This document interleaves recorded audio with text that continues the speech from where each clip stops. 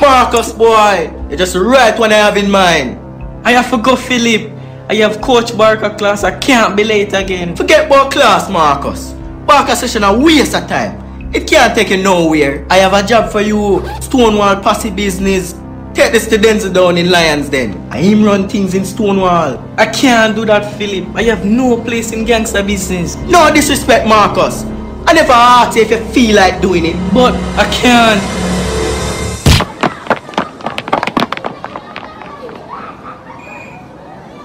Marcus, boy, you're late. Start the race late, you will finish last every time. Marcus, my office. No.